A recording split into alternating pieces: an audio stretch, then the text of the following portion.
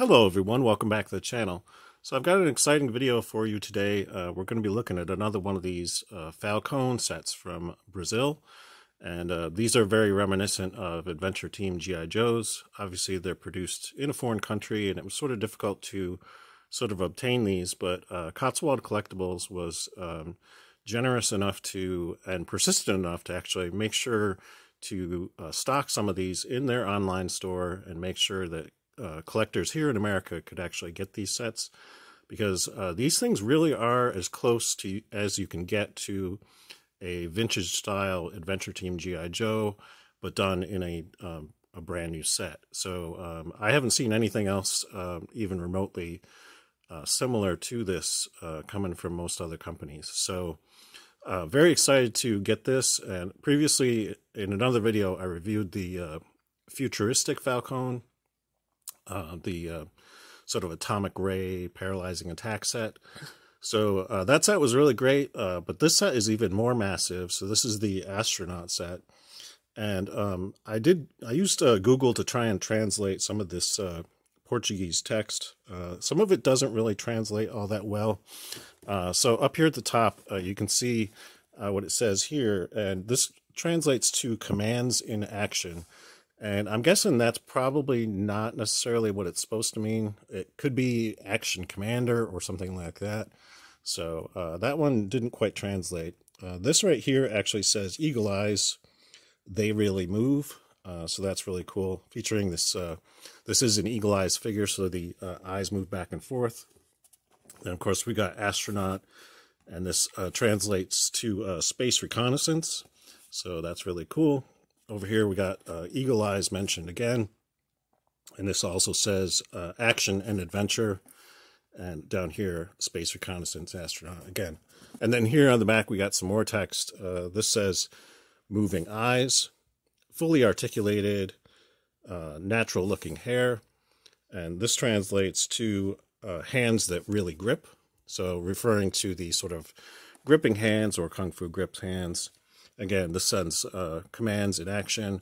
Again, I don't think that's necessarily a perfect translation of that. So in terms of the contents, we got a gray eagle eyes Falcon, one pair of boots, one overalls or jumpsuit, one backpack, one helmet, one pickaxe, one signal light, one radio transmitter, one camera, one tracker, and a sticker sheet. So they mention all the various things. And again, over here, they have a mention to the hands that really grip. So really fantastic graphics on this. And again, you can see pictures of the various other sets. And I have this one, obviously, that I reviewed previously on the channel. And I noticed on Cotswold's site, there's also a samurai figure, which is kind of expensive. I believe it's the same price as this one, which I believe is around $100. So I'm sort of contemplating getting that set. It has a lot of unique properties, but it's not quite as elaborate as this particular set. So I don't know as it's necessarily going to be justified in terms of the cost. I'll have to look at my budget and decide whether or not it's worth it to get that set. But this set looks really fantastic in the package. I do want to point out one other thing before we actually get this open. I wanted to compare it to one of my Timeless Collection sets. So in terms of the presentation and everything of this box style figure, these are very similar to sort of the Timeless Collection sets like this Black Spider Rendezvous, but the box is a little bit taller. You can see the difference in height right here. So so if you're planning on displaying these together with your box Timeless Collection sets, just keep in mind that the box will be slightly bigger than some of those sets. So just plan accordingly if you're going to present these things side by side in the package in your collection. But enough about the package. I think it looks great, but I'm anxious to get this out of the package and take a look at the figure and some of the details. So let's go ahead and do that. Okay, so we got this figure out of the package now. And overall, I'm just very impressed with the sheer volume of items that are included with this particular set. And I want to go through each of these items, and eventually I want to assemble the entire figure together with the backpack and everything, so you can see what it looks like when it's fully put together. I don't think I'm going to apply the stickers right away. I want to make sure that I'm putting them on the right way. They don't provide any instructions in terms of sticker application or actually how you assemble this figure together. So I want to make sure that before I put these on there that I'm actually putting them on there the right way. Maybe there isn't a right or wrong way to put them on there, but I don't want to have to undo a mistake or whatever. So this one goes on the top of the helmet, and then these two little stickers go on either side of this piece here. So I just don't know which orientation is the correct way to do them. So I'm going to hold off on that for now. So in terms of the other accessories that are included, you can see it comes with this pickaxe, and I think the details on this look pretty good. I believe this is probably a reproduction of a G.I. Joe item, but I'm not entirely sure. So looks pretty cool. Also comes with this radio. So this one's pretty simple, kind of similar to other radios that I've seen for various G.I. Joe sets. Also comes with a set of dog tags. So these are done in plastic, and they include imagery for, you can see Falcon there on this one. And this one says Brazil and also has the Falcon logo on there. So pretty cool. Also includes this signal light, and this is actually pretty similar to the ones that were provided with the Timeless collection, but in a different color scheme. So all the ones that I have are actually black with sort of yellowish lens. So it's actually really cool to have a white one with this blue lens. So that looks very cool. Also comes with this helmet, and the helmet does pivot backwards. So you can see you can actually lift the visor out of the way, and then it comes back down and it clips into place. And again, that long sticker actually goes across here. But again, I'm going to hold off putting that on there just because I want to make sure I get it on there the correct way. So also comes with these oxygen tanks. And these do look pretty similar to, G.I. Joe tanks, just without the sort of scuba regulator and the sort of attachment point that allows it to strap to the back of the figure. So sort of a bare bones version of the scuba tanks. And also includes this parachute pack, which is, I believe, very similar to the G.I. Joe style parachute pack, but this one's done all in white. So that's very nice. I may actually end up using this for a different set and just get the sort of rig that actually attaches it to the figure, and maybe use this on a different set, because in terms of how it's used for this particular set, it ends up just being inside of the other cloth backpack, so I'm not really too sure if it's totally utilized. You can see this cloth backpack is quite huge, pretty reminiscent of the kind of backpacks that were used in the missions to the moon, the Apollo astronauts, when they're walking around on the moon.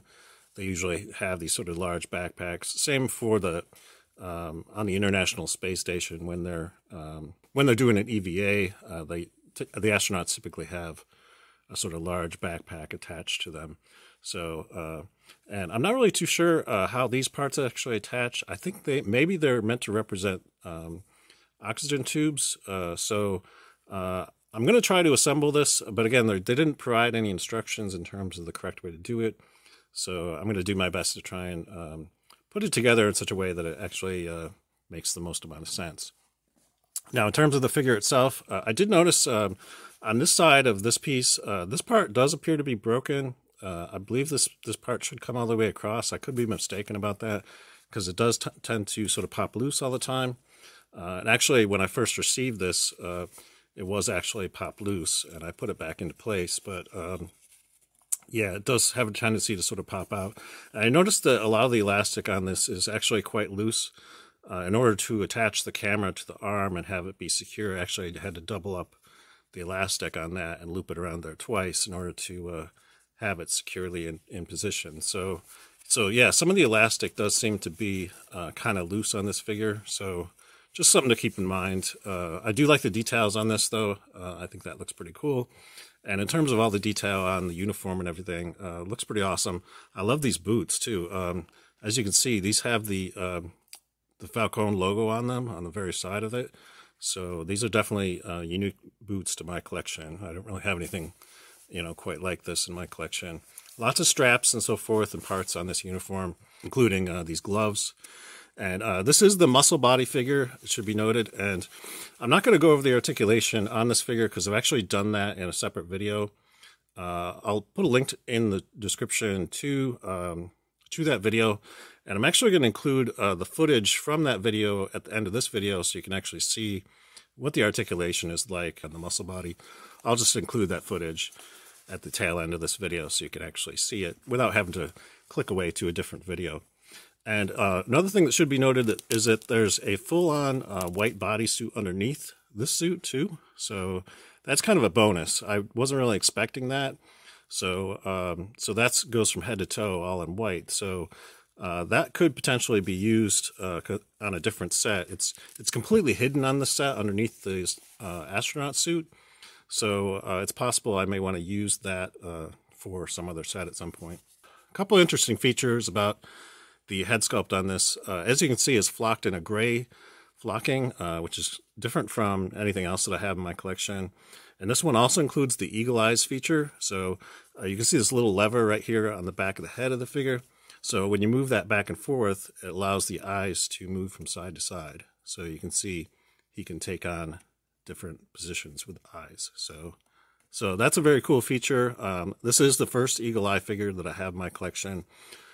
So very exciting to have that.